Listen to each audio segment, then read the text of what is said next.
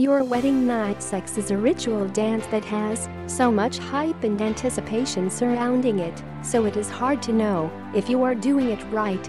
The truth is that wedding night sex does not always turn out the way you thought it would, but that does not mean it is not going to be special. So what is the norm when it comes to wedding night sex? In a survey of 1,000 couples, 52% said they did not even bother having sex on their wedding night. The truth is, your wedding night is going to be exactly what you make of it. It could be super romantic, or you could spend it praising the porcelain god because you partied too much. If you want steamy romantic sex with your newly beloved, then you have to plan for it. That means no getting wasted, no fighting, and no staying up until all hours of the morning just to accomplish the deed. You do not have to make wedding night sex perfect. You just have to make it your own. Here are all the tips for how to make the most of your wedding night sex. How to make wedding night sex unforgettable. This is your wedding night. While your expectations should be set for having multiple orgasms on a bed of rose petals, you should not be prepped for a lackluster experience either.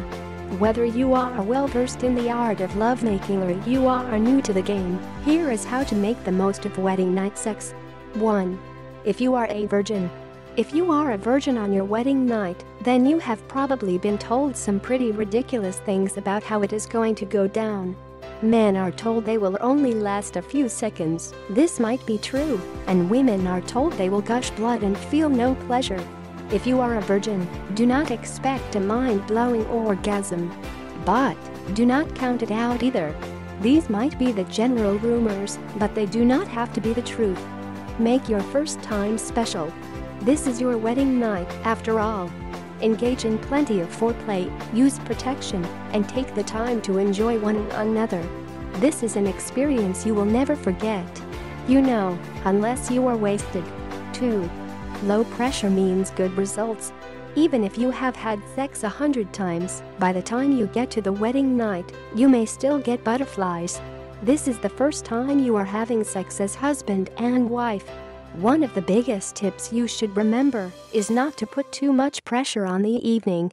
Set your expectations low for the sex portion of the evening. That way, if you have it, you will be thrilled, but you will not be disappointed if you are both too exhausted to have a good night kiss. Wedding night sex does not have to complete some kind of checklist. There does not have to be a room full of heart-shaped balloons. You do not have to have candles burning. And you do not have to wear white lingerie or carry your new wife over the threshold. All of these things would definitely make the night more special, sure. But the most important thing is that you are starting your life together. 3. Do not get drunk. If you are really looking forward to the best wedding night sex you can have, then the best advice you can live by is not to get drunk at your wedding. Alcohol's negative effects on sex can leave you with a limp whiskey dick or a desert dry vagina. Both of these things, especially combined, do not make for a romantic romp in the sack. Another unfun bit of boozy truth: alcohol can dull or impair your orgasm. That's right, you may be able to get it in the hole, but that does not mean you or her are ever going to finish from it. Just some key reasons why you may not want to get wasted before your wedding night sex. 4. Do it earlier in the day. Whether you are a virgin or not, getting it on right after your vows may be more ideal than waiting until after your reception. If you have your ceremony at noon, you could be back in bed by 2 p.m. easily. This allows you a moment of privacy to wind down after your emotional exchanging of vows. Not to mention, you can get it on. This also means you can get a decent buzz on at your reception without worrying how it will affect your performance in the bedroom. Win-win. 5. Bring the essentials. Just because you are staying at a hotel does not mean you should not bring your sex essentials with you. If your wife can only get off when you use a vibrator on her clit, bring it along.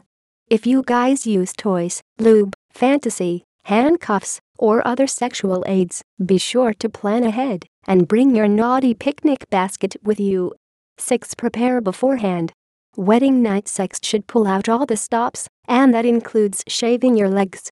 Schedule a full body wax or trim down those pubes because tonight is a night for romance. You may even want to wash up beforehand or bring some wet wipes with you for a quick clean beforehand. Knowing you are all nipped, waxed, tanned, and smelling great will help you feel more comfortable about doing the deed later. 7. Remember, this is a special event. This is not a contest to see who can cross the finish line first. It is your wedding night sex. Nosy friends, old and new, will all be asking what the sex was like on your wedding night. Do not be the person who responds, "Even worse than I thought." Even if you have been having sex for years, you should not discount your wedding night sex as just another ride on the merry-go-round. Make this night special. Take your time exploring one another and pleasing one another as husband and wife. This experience should set up your sexual encounters for years to come, so make it a good one. 8. Accept that it may not happen. Wedding night sex is never what you think it is going to be. It does not have to be mind-blowing, it does not have to be awkward, and in fact, it does not have to happen at all. So do not worry about it. After all, you are married now. You have plenty of time for sheet-soaking sex tomorrow, and the next day, and the day after that. Conclusion. Do not get hung up on what wedding night sex should be. You can spend the night following your nuptials ravaging each other in orgasmic bliss. Or, you can spend the night eating Cheetos and watching Seinfeld reruns. The choice is yours, and there is no wrong one, so long as you are doing it together. For more dating, relationship and marriage advice, please visit my blog 𝑗𝒐𝒑𝒔.com. Also, subscribe to this YouTube channel and press the red button so that you can be notified whenever I release a new video.